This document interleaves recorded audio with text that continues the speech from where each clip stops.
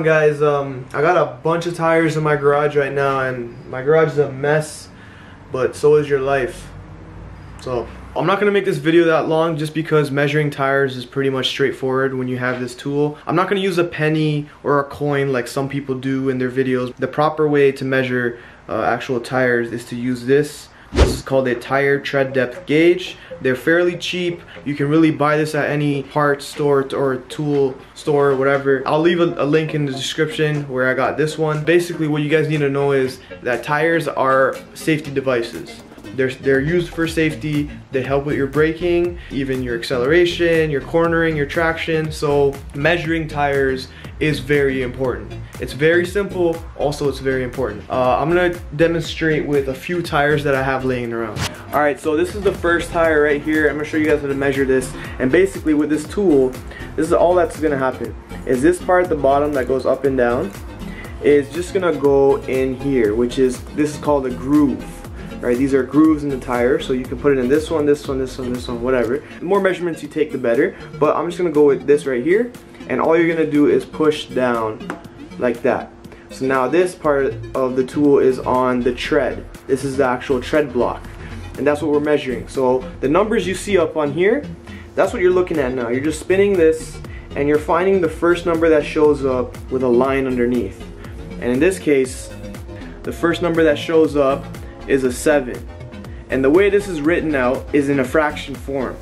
It's 30 seconds of an inch. So in this case it would be 30 seconds of an inch. That's the measurement of the tread depth on this tire. Alright, so now this is a different tire. I'll measure it on this side this time. And I'm just pushing it down like that. And then rotating this until I find a number that shows up with a line. So in this case, so the 8 showed up first. So if I look at the 7, the line didn't show up yet. So I look over to the 8. That's the first line I see that showed up under a number. So this is 8, 30 seconds of an inch. Now here's another tire that I have. Now if I wanted to measure this, right? Hold on, I can't take the measurement here.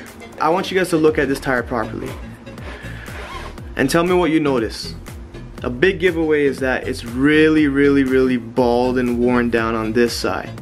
You see this side of the tire still has tread life that I can measure, but I can't even measure this. I can't measure this anymore. This is smooth, this is bald. This tire right here is a garbage tire. This right here needs to be replaced. The lowest point of the tire right here is nothing. Like, you can't measure this. One thing you guys gotta be mindful of is when you're looking at your tires, look at where the lowest tread depth is. That's the measurement you want to take. That's why I wanted to show you this. So before you start measuring your tires, give a nice visual inspection and look at where the lowest part of the tire is. Take multiple measurements if you have to. As I already showed you guys, it's pretty simple to do this. And then once you got the hang of it, you'll be able to measure your tires properly. So now that you got your measurements, you need to know how to compare them with like the tire. Let's say this tire right here, this was 30 seconds of an inch. What is that? Like, is that good? Is that bad? The only way for you to find out is you gotta know how much this tire tread should be at when it's brand new, right? When it's brand new, some tires are usually around 10 to 12, 30 seconds of an inch.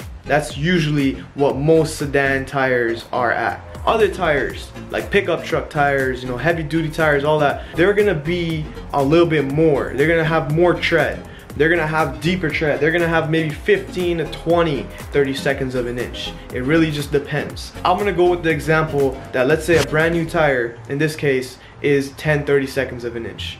This measured 7, 30 seconds of an inch. So that's around, I'd say 70% tire life left.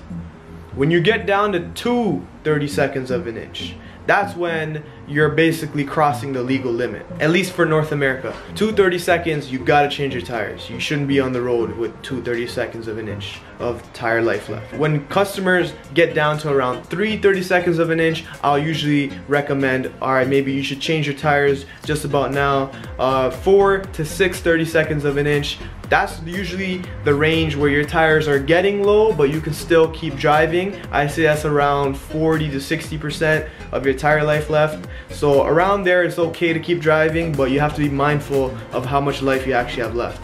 But That's pretty much it. The only way for you to really compare is you gotta know how much your tire is brand new, like how much tire tread you have on your tire when it's brand new. Also, another thing to know is your tires might have these wear bars in them, which are right here, these horizontal bars that run across the tire like that. If your tire tread ever gets low to the point where it's flush, the same level as these wear bars, then your tire is done. It's no good. You need to replace it. So at this point, I pretty much showed you guys how to use this tool, how to measure your tire tread, but there's other things you guys gotta know, like tire rotations, tire pressures. I made a whole video on tire pressures. Like, check that shit out, it's really important. But look at that shit, it's in the description below. Other things that are important, wheel alignments and the age of the tire. That's another thing that comes into play. Like, you can have a lot of tread left, but it might be an old tire. So now you're looking for cracks, now you're looking for soft spots in the tire, like the bead might rip or something. There's several things you want to take into account, but for the sake of this video, you guys pretty much know at this point how to use a tire tread depth tool and to measure the tread depth of your tires.